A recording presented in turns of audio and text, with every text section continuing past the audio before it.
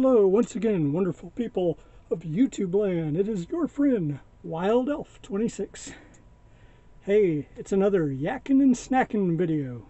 I got my snacks right here. I'll be enjoying them. I just got done playing some of my 6-hole ocarina. I intend at some point to get a sweet potato shaped version, hopefully in a slightly lighter blue.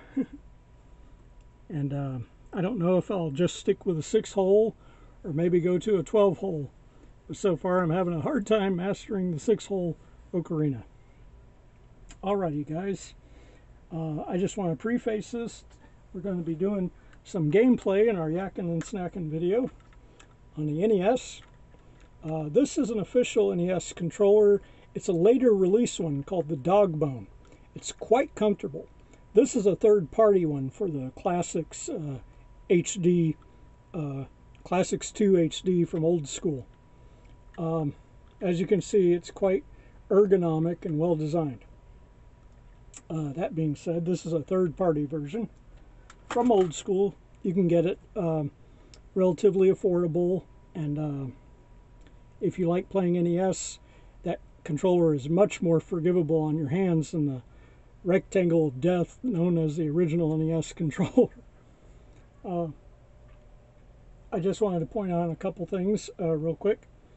I recently had to block or hide some users. I got on a Zelda site and I made some statements, my true opinions. I am a fan of Zelda, but I am not a fanboy. Fanboy are like zealots. They won't listen to reason. Whatever the franchise puts out, they'll just buy it and say it's great, no matter what kind of steaming brown turd it actually is. And I bring that up because I love Zelda 1 for the NES. I love Zelda 2, The Adventures of Link for the NES. And its connection to the cartoon that was on the Super Mario Brothers Super Show. The Legend of Zelda, where he says, "Excuse me, princess." Love that tagline. And that being said, the first two NES Zeldas, gold, great. First one, the original, is an top overhead view. Second one, Zelda 2, they advanced. They did a side scroller. It was awesome. The Game Boy version came out, and the Game Boy has extreme 8-bit limitations. So when it was a top-head overview, I forgave it because it's a limited console. It really is. 4 shades of green and black until the DX version later. But so I forgave that version. I did like it. The Ballad of the Windfish, all that. Link's Awakening was just a beautiful game. For what it was on the system limitations it was. Now this is where my big gripes come in. When they finally decide this is the premiere release of The Legend of Zelda for the very first time on the 16-bit Super Nintendo. And prior to this game being released, and I'm an OG from the OG days, and I was there for the week of its original release. Heck, I was there the year the NES was first released in America and advertised greatly. My memories go back that far, yes, and I was one of the few people playing it too. We couldn't afford one when it first came out. I was over at my friends' houses a lot. But I digress. When they finally released Link to the Past, I was almost old enough to be on my own at that point. I was working. I had money at that point. And a magical place known as Blockbuster Video, I rented the week of its release, I rented Link to the Past for the Super NES. And prior to that game, I'd seen 16-bit games that were fantasy related. One of them on a console and an arcade machine, King of Dragons from Capcom. Awesome game. But before that, I saw Golden Axe, and I saw the Genesis version of Golden Axe, which is very much a magic and wizards and warriors and swords kind of game, and monsters. And heck, they even have a character, Gilius Thunderhead. He looks like he's dressed in Link-style clothing. He's a little dwarf, but he's the one. He carries the fabled Golden Axe, and it has lightning power when he gets his magics filled up. And you go around, you collect items that build your magic, and your magic attacks, so you can hit more enemies on screen with more attack power. But these games, they weren't 3D, but the way they were drawn, the way the art was presented, that gave them almost a 3D kind of feel, even with King of Dragons. And if you play King of Dragons with the elf, running through with the elf, he's an archer. He has very Link-lookingness to him. It's very easy to, with both of these games, to envision a Legend of Zelda game showing up kind of like this, looking kind of this way, one of those games or the other. So when the Super NES company finally decided they're going to make Legend of Zelda for the Super NES, I went to rent it. And every game, you've seen the boxes, box art on the back. I looked at the screenshots. Now, screenshots are kind of iffy. Sometimes they show you gameplay, sometimes they show you between gameplay, or mini games, or some transitionary period in the game shows up as one of the screenshots.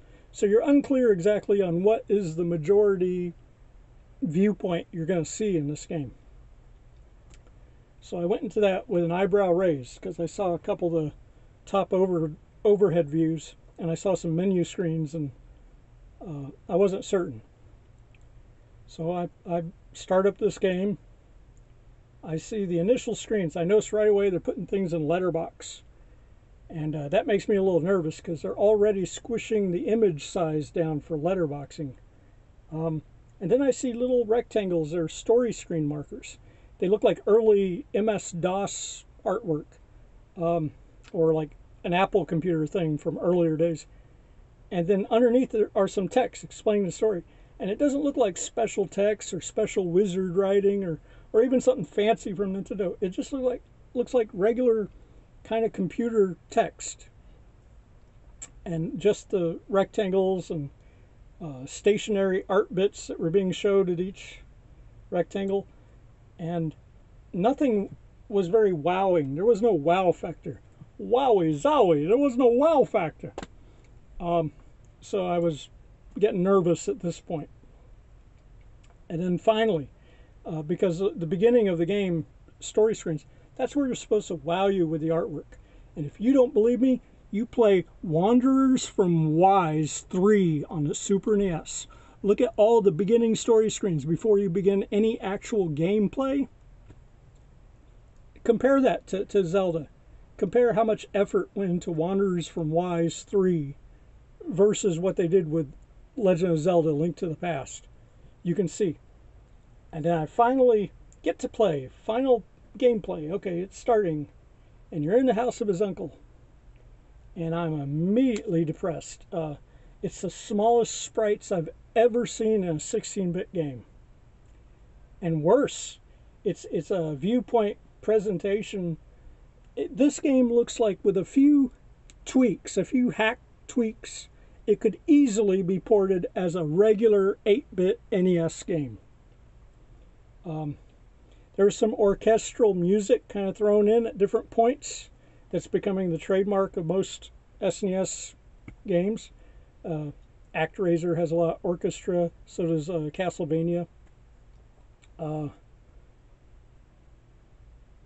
So we're hearing this like orchestra stuff, and there's a little bit of that in Metroid for Super NES too. And so the music is kind of impressive, but nothing else is at this point. Nothing.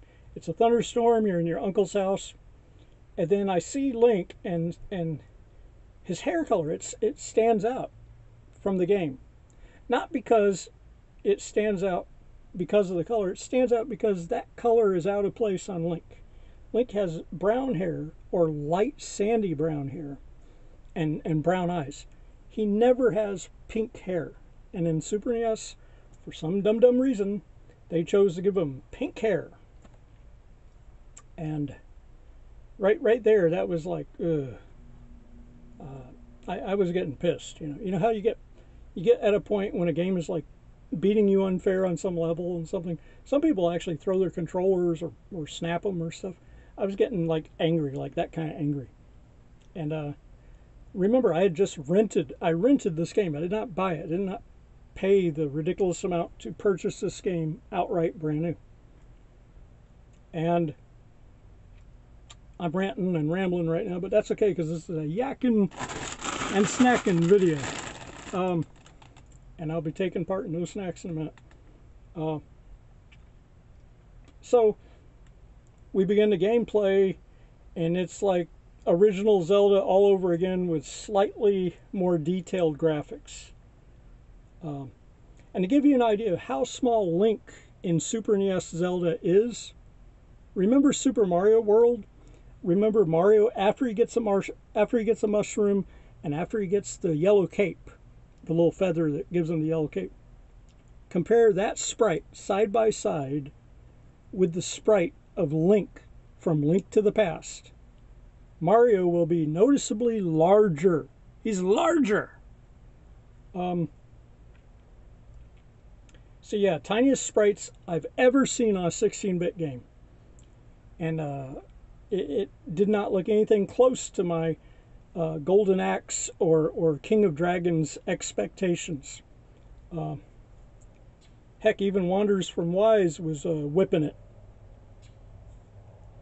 And I just couldn't believe it. I couldn't believe that Nintendo had pulled that on us. I don't think they understand that you have greater technology in this machine. The game should reflect the better technology, and it really didn't. Aside from the music, I know there's going to be people yelling about the music. And like I said, I'm not a fanboy. I'm a fan of good Nintendo games, of good retro games, Sega, any company. I definitely like a big chunk of the Legend of Zelda games, but not the Super NES Legend of Zelda. It's terrible. It's horrible. It's a brown, steaming pile of crap. And all the people that keep saying how great it is, no, it's not. It's not even close to great. It's a waste of your time, a waste of your money. It's a waste of your Zelda fandom. And thank goodness that with the N64 that Zelda Ocarina of Time finally came around. Excellent game. Link actually becomes an adult at part of the game to finish the last half of the game. It's an excellent Zelda game all around. Lot of re-exploration. It's just a tremendous wonderment and joy to play Ocarina of Time, as opposed to the overhyped, and I'm going to say it, overhyped, because I was looking forward to it, and then I played it, and then I found out about it. Majora's Mask, horribly overhyped. There's a timer that clocks down, and you have to achieve certain things, and then you have to go through a ludicrous process just to save. And by the way, the save menu thing from Majora's Mask compared to regular Ocarina of Time, it's ridiculous. You have to confirm, identify, confirm like 6 times in a row before it actually saves, which means you spent probably, if you're really fast with it, probably 13 seconds of stuff just to get a save to occur. 13 Mississippis counted slow. 1 Mississippi, 2 Mississippi, 3 Mississippi. 13 Mississippis to save every time you attempt to save the game. And there's a big period where you're not protected for saving. And when the timer goes out, suddenly a bunch of stuff you just accomplished, it's gone. And it goes all the way back to your previous save. And that is, it's stressful as heck, beyond stressful. Challenging gameplay is one thing. That's good. You know, something's a challenge. But this is not challenging. This is stressful. This game was designed to be infinitely stressful. And Nintendo tends to target a demographic. The standard Nintendo demographic, they don't like 18-year-olds and up playing their games. They don't. That's not who they're targeting. They're targeting 6-year-olds, 6-year-old gamers. That is the demographic of Nintendo primarily. I think they started to get better about this around the time Twilight Princess came out, and their attempt with Skyward Sword, and these Breath of the Wild centric games that they got currently. They're reflecting more of a targeting of 17 and 21-year-olds now. But before Breath of the Wild, I swear Nintendo's entire demographic policy was 6-year-olds. Will 6-year-olds love it? That's all they cared about. They seem to have some preconceived notion that the families of the 6-year-olds will constantly pay ridiculous money upon ridiculous money for the Pokemon card games, for the newest Mario and Mario Maker. They totally were ignoring the fact that young adults who were teenagers, who are now adults, are paying bonzo money for this stuff. And it was reflected in their ads. And that's another thing, too, speaking of advertisements. And they were misleading when the Super NES came out. There was a lot of different commercials for the Super NES Legend of Zelda. Not in any of those commercials did they ever show one of the actors depicted as Link ever having pink hair. They had one guy, he had sandy, kind of blondish hair in the American commercial. In the Japanese commercial, which is kind of hilarious, and this is early 90s, like it's barely in the 90s, they got this kid, he's doing like a hip-hop dance and a pop and lock for the Legend of Zelda, and he's dressed up like Zelda. Costume isn't too much different from what you see here. And he's got brown hair. He's definitely Japanese. And yeah, not any indication of a pink hair thing. I think that they had developed most of the game with Zelda having dark brown hair. And then at some point, almost upon the release, for whatever reason, somebody with influence in the dev team decided, hey, let's go with pink hair. And they just gave him pink hair. Like, yeah, we don't give a crap. What are the fans like? What have we been doing with him? Let's give him pink hair. And not say anything about it, not put in the booklet, not say anything in the booklet about his pink hair. You know, we might have artwork, screenshots explaining stuff in the booklet that will show him, you know, obviously with pink hair. But we're just going to put it out there. Yeah, pink hair. Yeah, why not? Just they didn't care. They just didn't care. Even now, when they reboot of Link's Awakening for Nintendo Switch, it starts out, the opening intro screen is anime. It's anime, and Link looks like an adult. He looks like 17 or 18 or something years old. And he's in that storm, and he's trying to get through it. But there he is, and he's a freaking, they go from that to this little chibi toy-looking thing that's supposed to be Link in the game. And that's what he looks like, folks. That style, Japanese style that I can't stand. It's the one Japanese style I can't stand. Chibi. I like Sailor Moon, but I can't stand Chibi-Usa. And they do. They look like chibi toys in the Link's Awakening remake. And now, subsequently, Link to the Past remake. They're doing that same style, which, you know, it just looks terrible. Remember those dolls that they used to advertise a lot here in America? Precious Moments. It looks like a extra younger, goofier looking Precious Moments. And yes, I just don't understand Nintendo when it comes to this franchise. To me, it's a franchise that gets probably the least respect in the Nintendo family of products. they give Zelda, I mean, not Zelda, they give Metroid a lot of respect. Samus always comes off looking like a badass. You know, she's a female hero. She's a female hero that's been a female hero since the 1980s and been a badass since the 1980s before all this woke agenda, whatever stuff was ever a thing.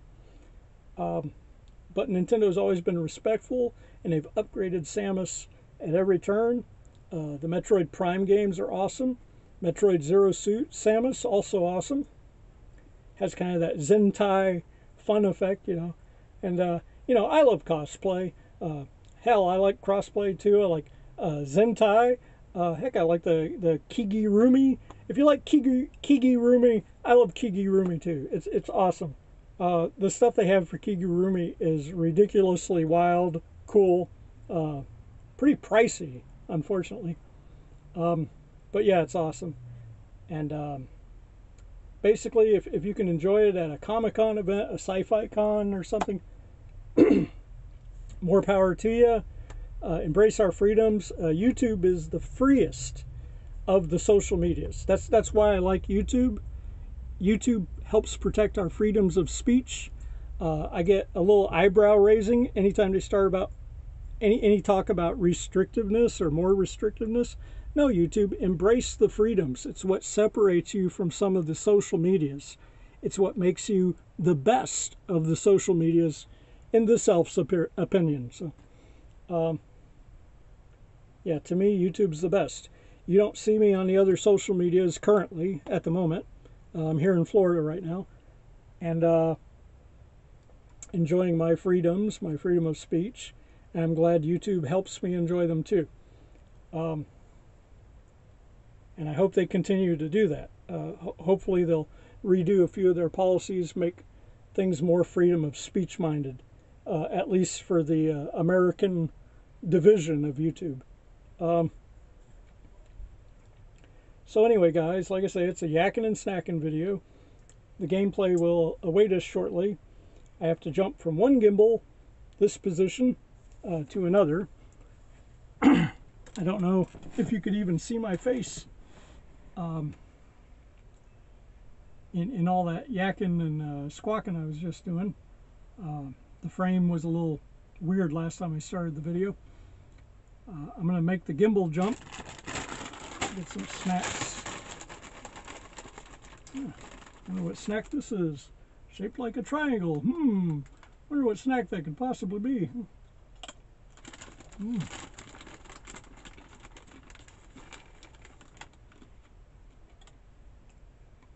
A darn tasty snack, that's what I'll say.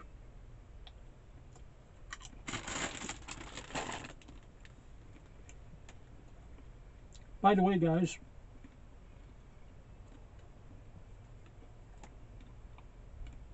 if you know me, and I've been doing YouTube over 3 years now,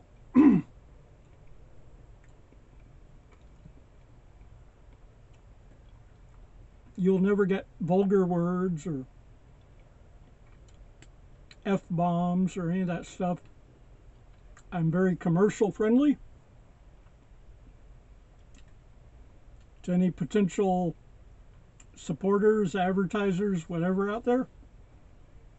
I'm not monetized, and I guess I probably won't be until I start a second channel at some point.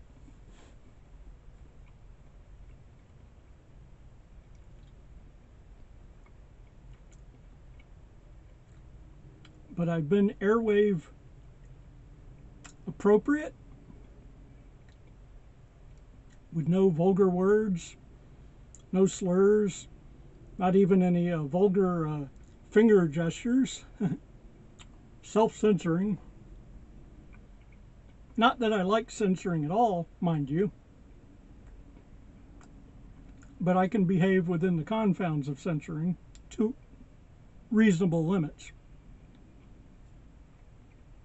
Alright guys, I know I'm simply getting you frustrated as heck waiting for this footage. So hold on, let me jump the gimbal. That sounds like code for something. All right, guys. Jump in the gimbal, 'cause it's so good. Hold on a minute. There's a second part of this gimbal jumping.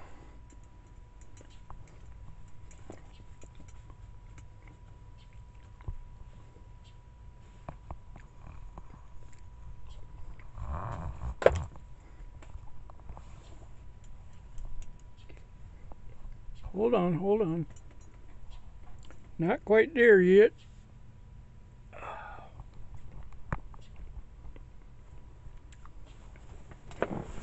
I don't know what the temperature is where you guys are, but it's summer, or the beginning of summer, and wonderful Central Florida.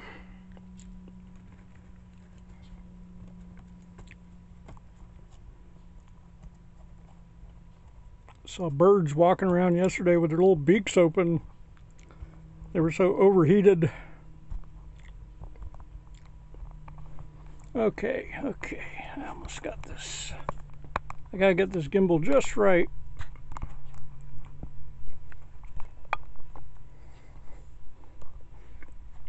Because I basically have to watch this game footage. And there was a trick I used to do with a sunglass. I would pop out a lens of a sunglass and put it over the camera, and it would actually help. Okay, we're going to get some footage here. This game is for the NES. This was made in 1989. And it's called, it's from Capcom, it's for the NES, it's called Codename Viper.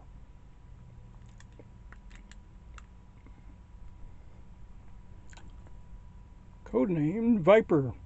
Here, we're going to let the demo play a little.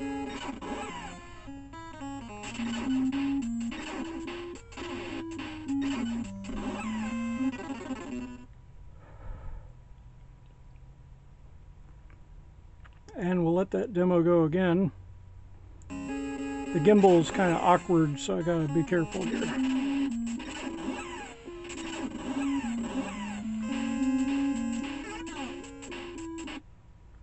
If you look at those graphics in this demo, you'll notice that Capcom went for realism as best they could with the NES. The animation frames are superb. He just saved that woman hostage. The animation frames are superb.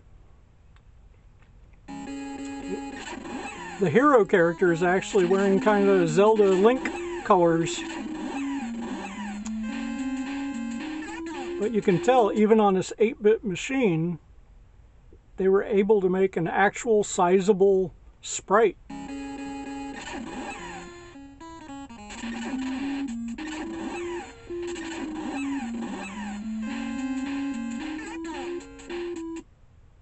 Okay.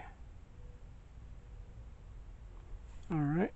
If I can stabilize the gimbal, we'll have us some footage here. It's kind of hard to do that, so hold on.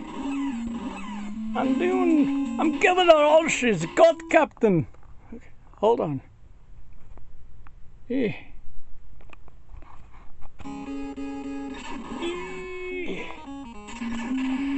Yeah. I sound like Kain from, what's that fighting game? Toshinden. Yeah, Battle Arena Toshinden. Okay. Start. Normal. See how far we can get in this gameplay footage here. Here's the story. Meeting his boss. Remember, guys, you can screenshot any of the text and then read it later off your phone device or whatnot.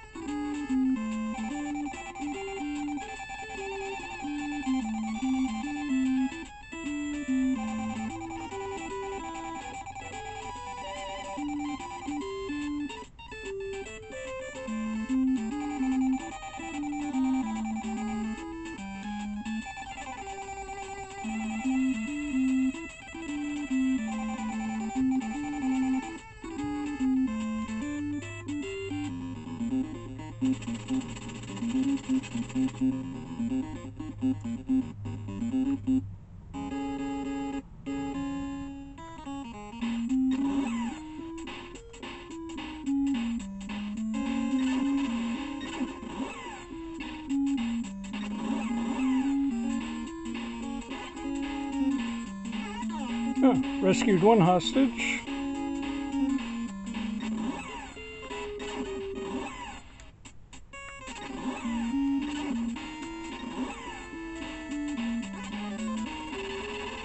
Oh, I got some ammo. Ammo!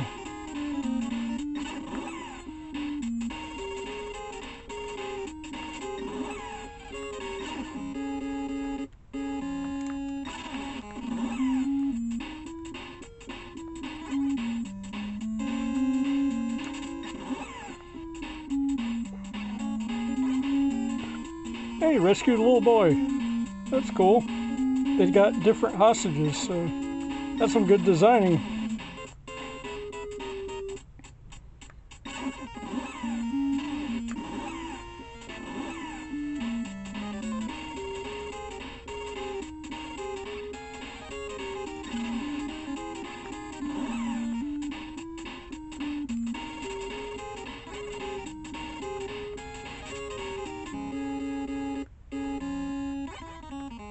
Ooh, new machine gun, okay.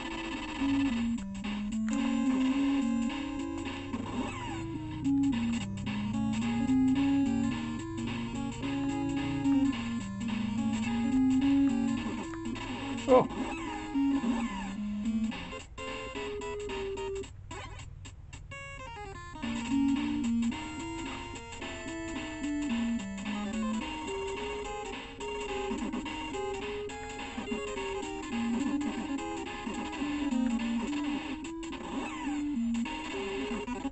Oh. Oh, it starts me way back there. Hold on a minute, folks.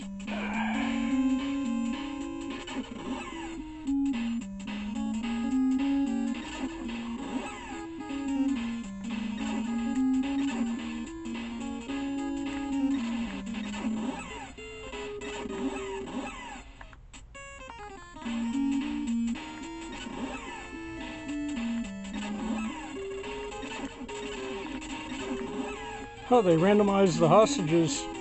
It's not the same spot that I rescued the other one.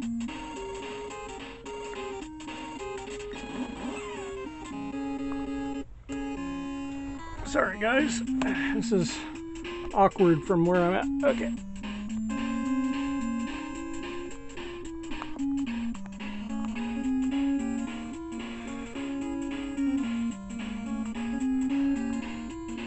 Trying to get a better angle, but ultimately it's giving me a lot of problem here.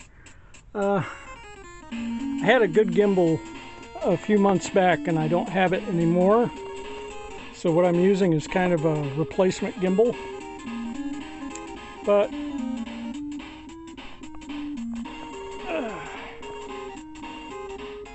there we go. If it'll hold.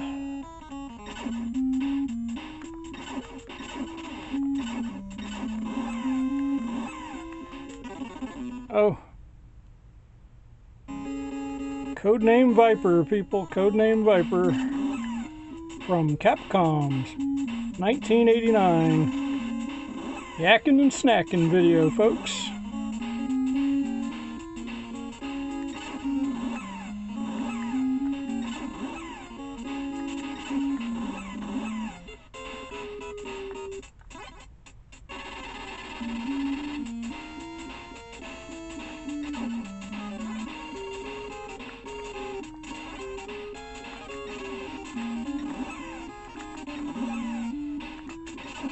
Sorry, the gimbal's doing that thing again.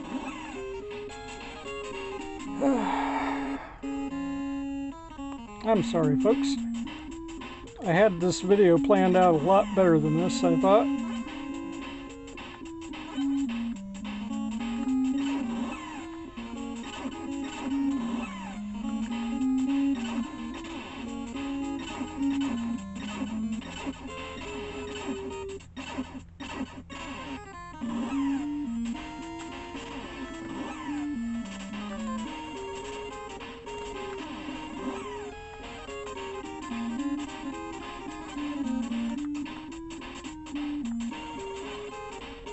Machine gun.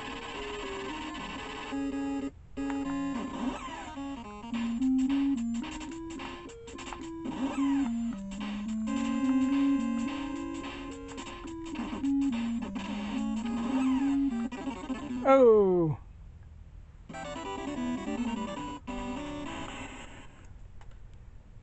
Give me a second. I'll see if I can make it to that second level.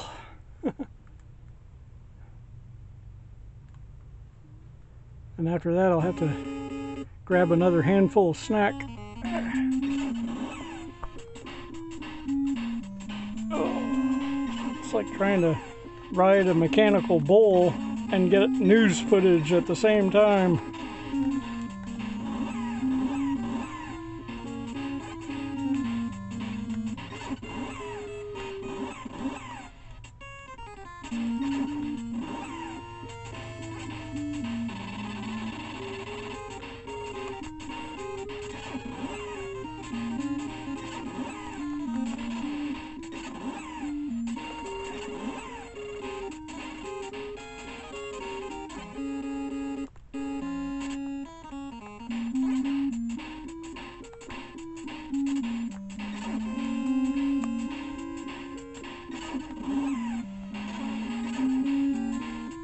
Yeah, the ones in blue take 2 shots to take them down.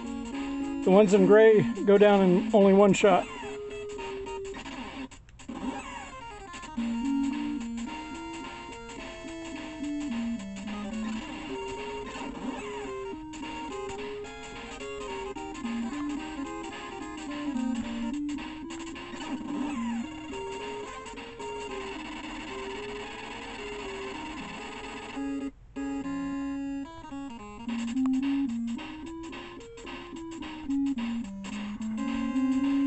Jumps are precise and unforgiving. Ah.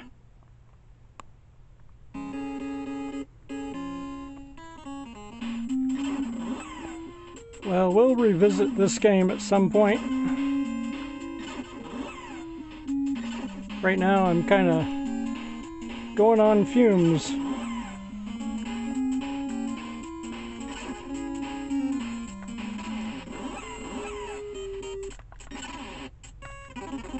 Oh! Yeah, I apologize, folks. I'm not this rusty at the game, but I'm a little bit of exhausted. I didn't get a whole lot of sleep last night.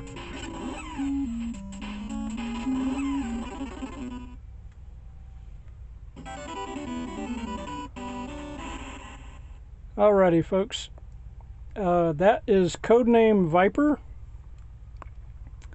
And this was my gameplay footage, yakin and snackin video for 1989 Capcom Codename Viper.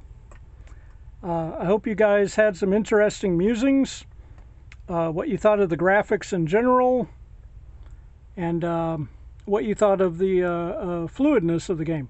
Remember, it's running on Nintendo hardware, not on. It's not a 16-bit title; it's an 8-bit title. But even I feel even Codename Viper feels like it would have been more at place on a 16-bit machine than it would be on an 8-bit machine. Kind of the reverse of what Zelda Link to the Past is. Link to the Past is a 8-bit game. It just has all the feelings of an 8-bit game.